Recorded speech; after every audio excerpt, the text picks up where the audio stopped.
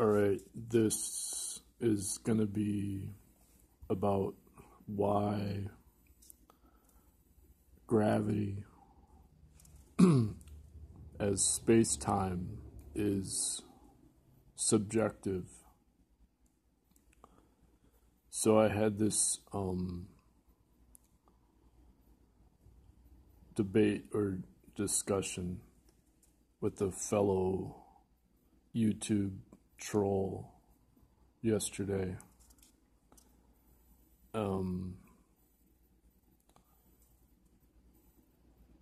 And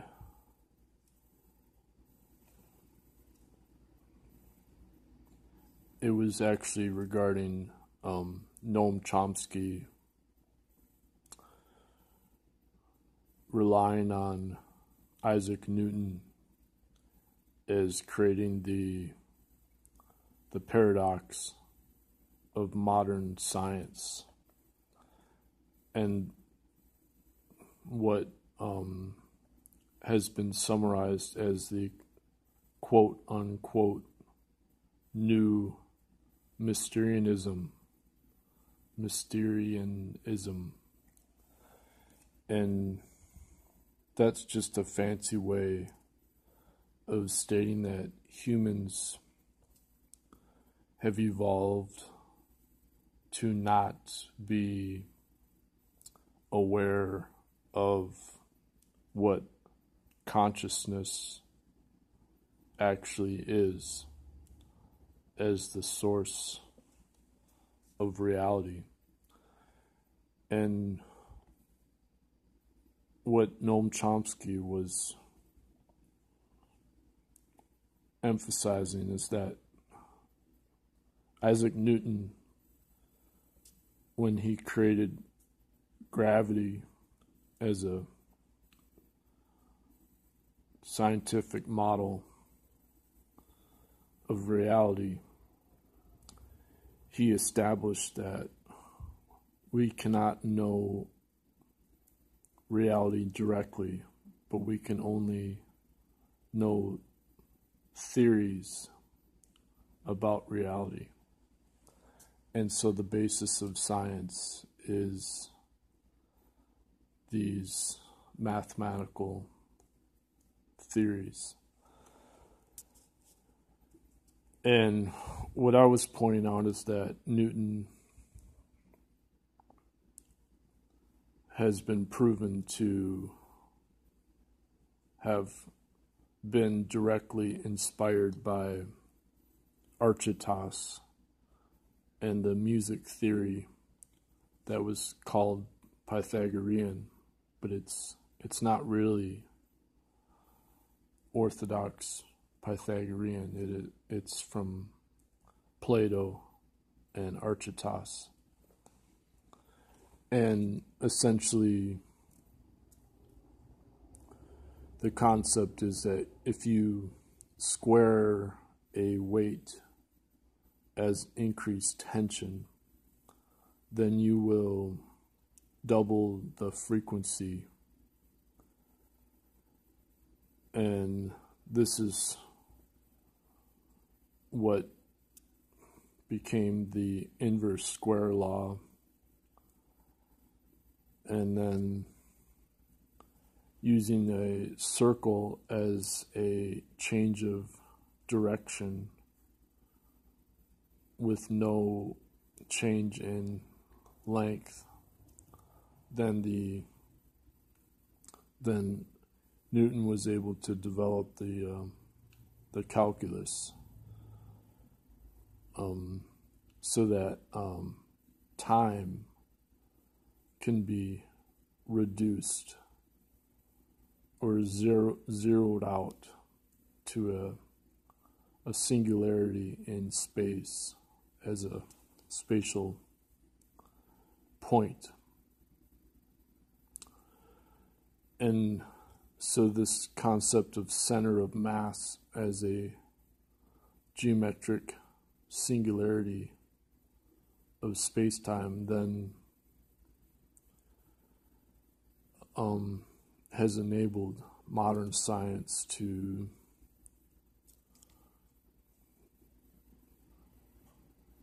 launch a phallic tool into outer space, what Dr. Helen Caldicott calls quote-unquote missile envy. So in Western science, this started with from Archytas and Plato. It was used for catapults originally. The issue was how to double the size of a catapult precisely, and therefore irrational magnitude was required as the Greek miracle. The concept that ratios could be the numbers themselves could just converge into a 0 point in space-time, and then it would just be a geometric continuum as a new type of number, even though in terms of time the arithmetic would continue. And this is called the power axiom set as the proof by contradiction.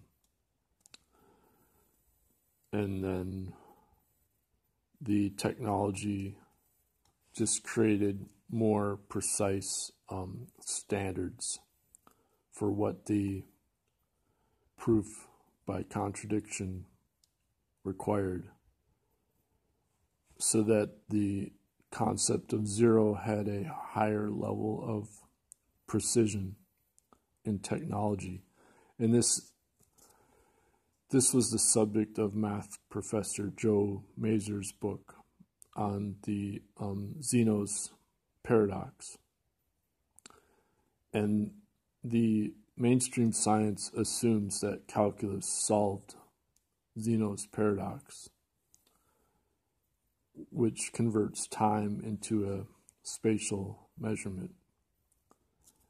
But as Joe Mazur emphasized in his book on Zeno's paradox, in fact the technology just creates the illusion that we can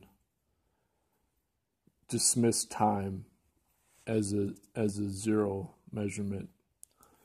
But because the technology is an external measurement, there is always a linear operator conversion between time and frequency.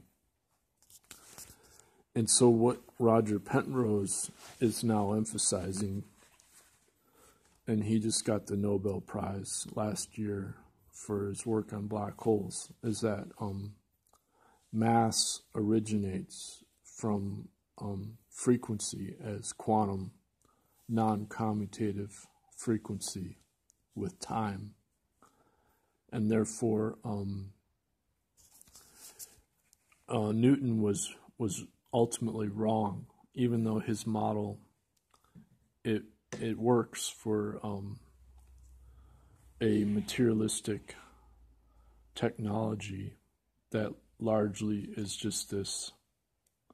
Well, Newton was celibate, but he was psychologically projecting his life force energy into this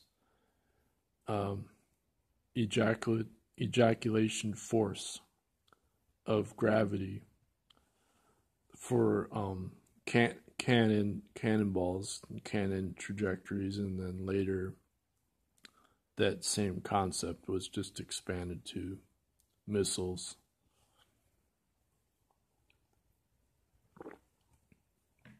And so everybody says, well, the math, quote unquote, works. It works, so therefore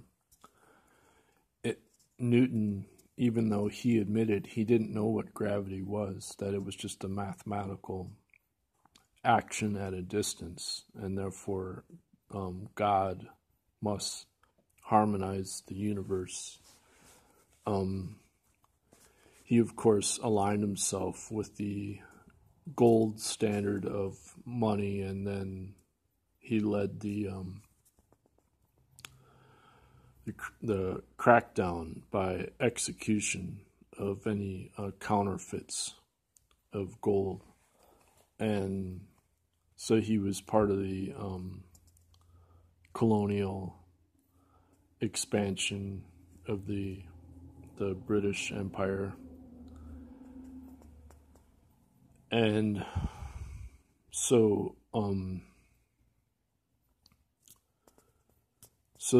the issue is that space-time in relativity requires two measurements, and in fact the quantum measurement does not require two different spaces because it's inherently non-local. So the noncommutative phase means you can have two frequencies as mass, but they're non-local before space-time is created. And that's why space-time is inherently subjective. And modern science is accelerating time on Earth through technology and then destroying space as a symmetric, mathematical, standardized commodity. So life is being killed off, and then time is being accelerated. But we've learned that Earth is just a speck of dust in the universe, and that the universe is accelerating in its expansion. And as Dr. Jack Sephardi, as a quantum physicist, emphasizes, the future is the holographic frequency energy of our origin of the Big Bang, so that we are being guided by what we see as the past in space, but it's the future in terms of energy. And then the opposite is true for matter, where we're working with we're increasing the entropy of gravity on Earth as we claim to be decreasing the entropy of matter.